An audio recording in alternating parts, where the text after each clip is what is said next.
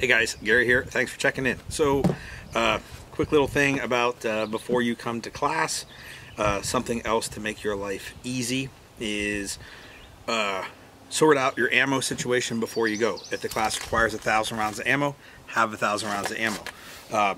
Like right here is a box of Fiocchi, what is this, 223A that I got from Ammo Supply Warehouse.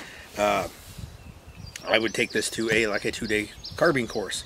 However, it's not really situated to take to a 2-day carbine course. What I want to do is put it in an ammo can so that it's all loose and I can just grab them out and not have to deal with all the little boxes and the shit. I recommend a 30 caliber ammo can because 50 caliber ammo cans get fucking heavy. A 50 caliber ammo can full of 9mm weighs 55 pounds or some shit like that. So a 30 cal ammo can with 9mm, 1,000 rounds of it weighs like 31 pounds. So if you gotta lug that fucking thing, you know, from your car to the range, 31 pounds, 55 pounds, it seems kind of a no-brainer. The smaller the bullet, the heavier the 50 caliber ammo can weighs because it fills up all the spaces. So like a 50 caliber can of 22 would be, like, you need a hand truck to move it. 50 caliber ammo can of 50 cal isn't terrible. Anyway, so I'm gonna open this box here of this Fiocchi, and as you can see, oh, there's some stuff in here, some stickers and a patch, cool. But it comes in these boxes. These boxes do me no good when I'm trying to get ready to run a drill at a class. Like, I need to be stuffing those things so I can get back on the line. If there are multiple relays, the quicker I stuff a magazine, the faster I can watch the other relay shoot and maybe learn something. So I'll take my 30 cal ammo can and I will rip open the box. I don't need that. It comes in this little plastic case. I'm going to dump that in there. I don't need the case either. So we'll just keep doing that and fill this puppy up.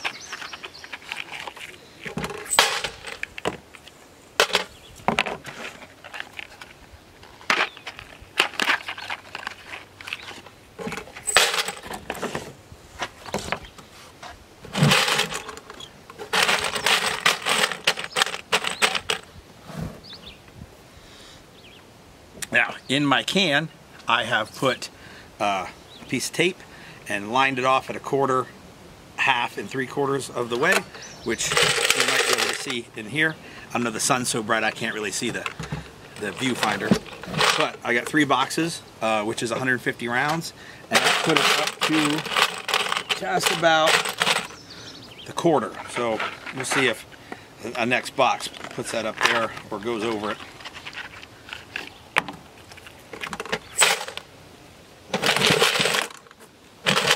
Perfect. 200 rounds is 1/4 of the can.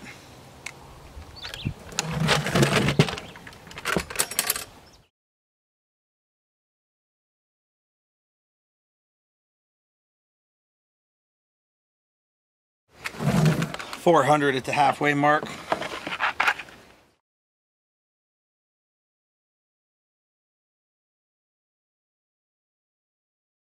$600 gets it 3/4 of the way.